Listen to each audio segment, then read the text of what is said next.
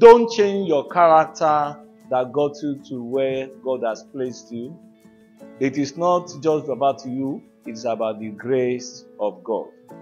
And don't let God regret choosing you. The Bible says God regretted choosing Saul. The same Saul that was timid, the same Saul that was shy, became the Saul that can no longer listen to instruction. Yeah, and also, if you look at the story of David, the Bible says to us in 1 Samuel, okay, maybe I should first of all talk about his success. According to 2 Samuel chapter 11, the Bible recorded this very David, wonderful David that loved to go to battle, that became a star because God used him to win a battle. In those days, the Bible says, I think I should read.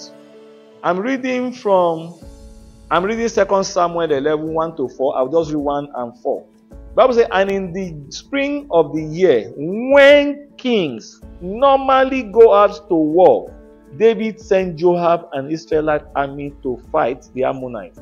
They destroyed the Ammonite army and laid siege to the city of Rabbah. However, David stayed behind in Jerusalem. You know the story. Verse 4. Then David sent messengers to get her, and when she came to the palace, he slept with her. She had just completed the purification rite after having her menstrual period. Then she returned home. Now you know the story. David calls, if he had gone to war where he should be, the same war that used to go that made him to become the man of war, the mighty man of valor, the man that God smiled on. But he rather sent messengers to go, send his army to go, and he stayed at home. Sir, idle mind is the workshop of the devil. If you stop being active as God has been helping you before, because now you are a champion, you are a star, you are the king, you are the CEO, and you no longer go out, you can lose everything, man. David slept with a woman. He would have never seen that woman if he was where he should be.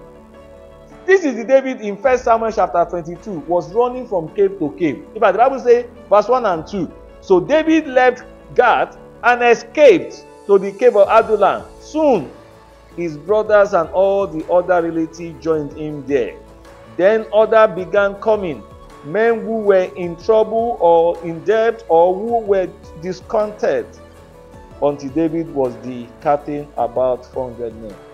And now he has 400 men. He's a big man when he became king. In those days when he moved from cave to cave, he knew how to be where he should be.